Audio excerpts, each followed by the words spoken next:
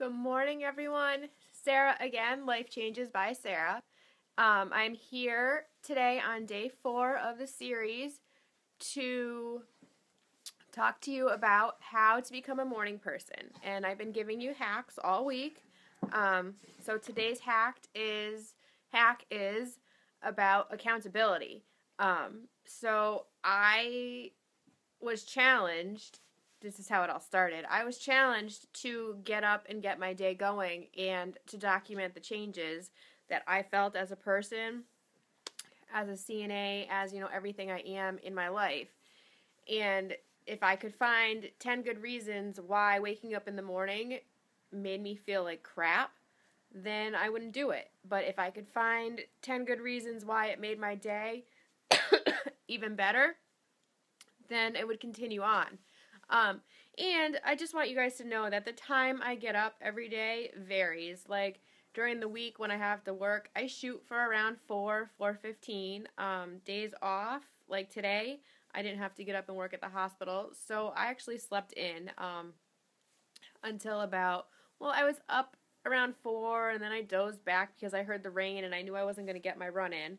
So I went back to bed and finally got up around 6, fed my dog, did all my stuff, and just got back from the grocery store, and now I'm here live with you guys.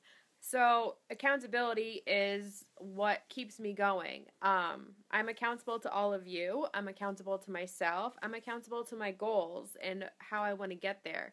So find something that you want to do so bad that you're not going to let anything get in the way of it. And make that your focus point and do whatever you have to do in the morning to make sure that the things you do during the day are going to get you to that goal. You want to make sure that, you're doing productive tasks.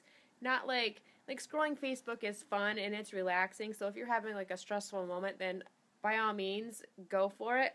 But really, what is Facebook scrolling going to get you? How is that going to help you reach that goal in your life? Whether it's on a journey of sobriety, whether it's in a health and fitness journey, whether it's to become a better wife, girlfriend, daughter.